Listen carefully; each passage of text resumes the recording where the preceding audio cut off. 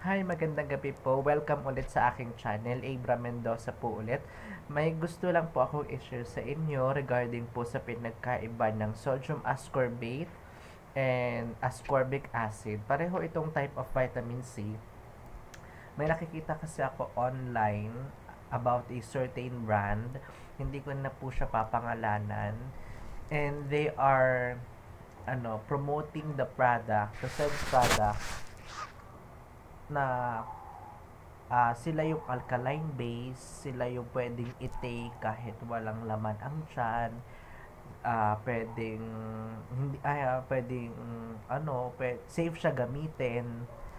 Yan, yun yung pinopromote nila, yun yung branding nila. So, ang sa akin namang part, kasi ayaw ko lang kasi na may mislead through advertising and marketing kasi with a certain product regarding especially with this vitamin C. So, umpisahan natin. So, ano ba yung ascorbic acid? So, dito tayo magsimula. Maraming klase ng ascorbic acid na nasa market. Vitamin C din si ascorbic acid and para din siya sa pampalakas ng katawan ng ating immune system. Ascorbic acid is also helping us to fight or mga sakit-sakit, yan. Kasi vitamin C siya. Ngayon, hindi rin siya pwedeng i-take na walang laman ang tiyan, lalo na dun sa mga acidic kasi kailangan may laman yung tiyan mo kasi baka ma-upset yung stomach mo kapag tinake mo si ascorbic acid ng walang laman yung tiyan. And si ascorbic acid kasi is only 25 to 26% lang nung ascorbic acid yung naa-absorb ng katawan natin. And 3 to 4 hours lang yung tagal niya sa loob ng ating katawan. So, ganun lang kaiksi. And yet, medyo pareho lang naman sila ng presyo ni sodium ascorbate. So, yun sa ascorbic acid. Ano pa ba? Si ascorbic acid, nakakaganda rin siya ng mood kasi nga vitamin C siya, nakakaalis ng stress, given na siya ay vitamin C. So, yun si ascorbic acid. Again, si ascorbic acid kailangan i-take with meal, 30 minutes after kumain. Tapos, 3 to 4 hours yung tagal niya sa katawan, yung bisa niya.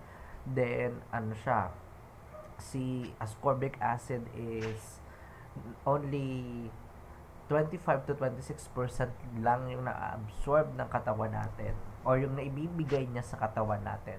So, ganun lang kaliit yung benefit ni ascorbic acid, yet meron siyang same sila ng price. Paano ba? Hindi ko pinopromote si ascorbic acid. Maganda rin si ascorbic acid, especially yun sa sakit, yan. Pagpapalakas ng katawan, ng immune system natin. Maganda din siya kasi vitamin C yun. Punta tayo sa sodium ascorbate. Kasi yung sodium ascorbate, salt form yon ng ascorbic acid. And bago ko ipagpatuloy, yung ascorbic acid pala, acid base. So, yun siya. Acid base po si ascorbic acid. While, dito na, sodium ascorbate is alkaline base regardless of brand. Yan. Regardless of brand, alkaline base po talagang si sodium ascorbate. Basta kahit anong brand yan. Basta sodium ascorbate, alkaline base. So, yun. Huwag kayo mami-mislead doon. Pag may nagsabi na sila daw yung alkaline base, hindi lang sila. Marami sa drugstores na sodium ascorbate, yun, given yun, that is alkaline base. And pwede talagang i-take kahit walang laman ang tiyan kapag sodium ascorbate. That's given. And pag sodium ascorbate, ang kagandahan po, do pareho sila halos ng presyo ni minsan nga mas mura pa si sodium ascorbate pero most brands pareho lang sila ng ascorbic acid, pero yung naibibigay na tulong ni sodium ascorbate compare kay ascorbic acid is 95 to 96%. So, ganun kataas. 95 to 96%. And kapag sodium ascorbate, kasi is tawag dito, 12 to 14 hours yung tagal niya sa katawan natin. Yung bisa niya sa katawan natin. So, matagal. Para siyang maghapon. 11 to 12 hours. So, yun. Yun yung advantage or yun yung differences between sodium ascorbate and ascorbic acid. So, yun. Yun yung difference nilang dalawa. So, again, si sodium ascorbate, pwede mo siyang i-take kahit walang laman ang tiyan, 30 minutes bago kumain, or 30 minutes after meal. Pwede doon, maalin doon sa dalawa. Hindi ma-upset yung stomach mo. And 96% po yung absorption rate ng sodium ascorbate. 25% naman yung kay ascorbic acid.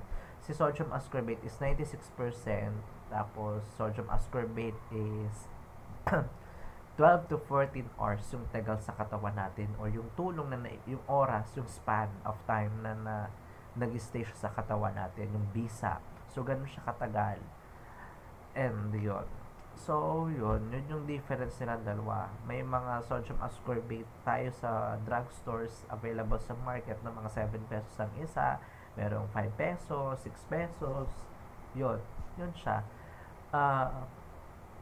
Yun yung difference nila dalawa. Kaya kapag may nag-advertise sa inyo na this is alkaline base, this is you can take without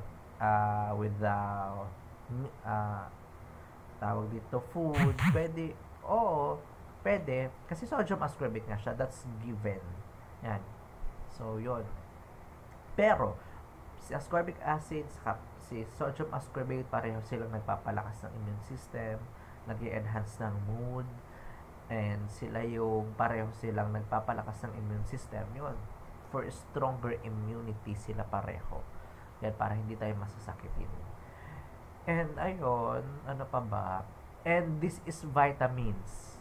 Ibig sabihin, ng vitamins, ano siya, tawag dito, hindi siya gamot. Ano siya, para siyang food supplementation, ganun.